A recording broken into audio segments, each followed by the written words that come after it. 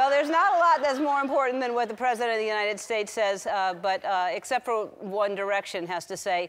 By now, I'm sure you've heard that they might be breaking up. They say One Direction is anyway. So my condolences to the teenagers and a lot of the male members of my staff.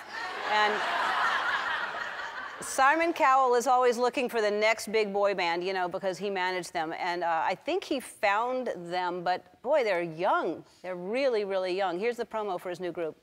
After 5 years of record-breaking sales and sold-out concerts, One Direction is taking a break. But don't worry, their creator Simon Cowell has new young talent to take their place. Introducing Matthew, the nice one. Ooh, I like your sweater.